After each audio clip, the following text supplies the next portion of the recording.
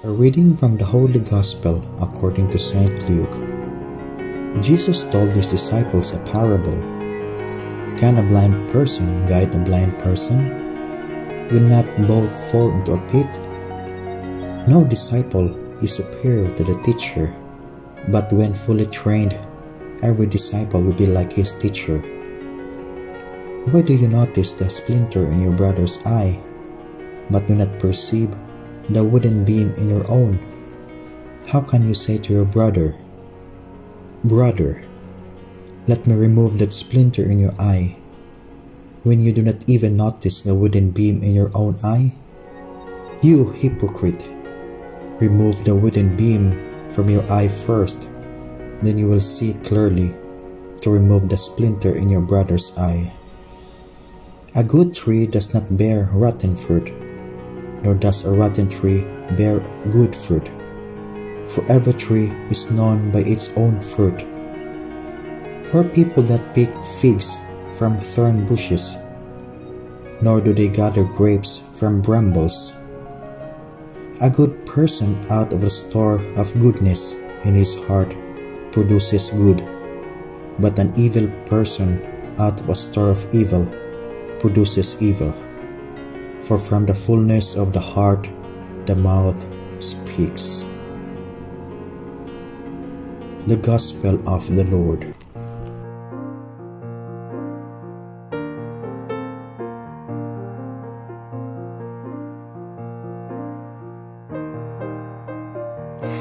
In today's Gospel, we see Jesus, the wisdom teacher, helping his disciples to find the path in order to live a meaningful and authentic life. He starts with a rhetorical question.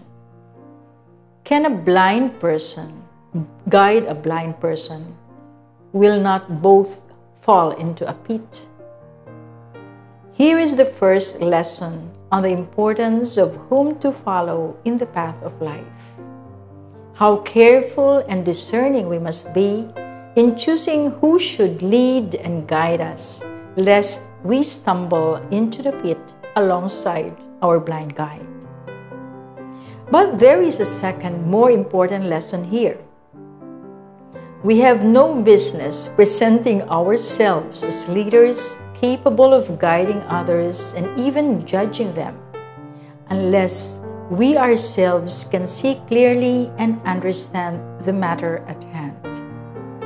And to emphasize this, Jesus uses hyperbole or exaggerated language.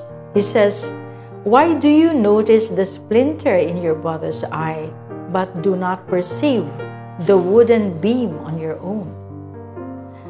This saying is clearly a call to self-examination, to be careful in focusing on the faults of others, because more often than not, this is but a hidden way of taking the focus off our own faults and limitations. Thirdly, the lesson that Jesus teaches us in this Sunday prior to the season of Lent is the importance of integrity, being authentic, that is, avoiding hypocrisy, double face, or double speak. The Greek word hypocritai is commonly used in theater arts. It refers to persons who play a part or act a role. In the context of this gospel teaching, hypocrisy refers to the discrepancy present in the person when his words do not correspond to his actions, when her inner motives are different from what she says and does. In other words, there is no transparency in the person's attitudes. To examine this discrepancy, to see where there is a gap between our words and actions, is therefore the challenge of this Sunday's Gospel. Jesus says to his disciples and to us now, "Remove the wooden beam from your eye first, then you will see clearly to remove the splinter in your brother's eye." Let us work on ourselves first. Gandhi, who was not a Christian but who knew the gospel well, applied this to himself. He said, If you want to change the world, start with yourself. And this can be done only by looking deeply into our hearts. For from the fullness of the heart, the mouth speaks. Jesus points out the reality: a good person out of the store of goodness in his heart produces good, but an evil person out of the store of evil produces evil. What is the condition of our hearts? Perhaps we can test this out when we listen to the words that usually come out of our mouths, or the thoughts that circulate in our minds, especially when we are tried and tested. Are we easily given to complaining, to grumbling, and gossip? Do we live in constant competition, relentlessly trying to prove that we are always right? Jesus our Lord shows us how to live authentically, with integrity, and with compassion. Let us hold on to Him and allow Him to transform us. And so we pray. Lord Jesus, thank you for being our sure guide in the path of life.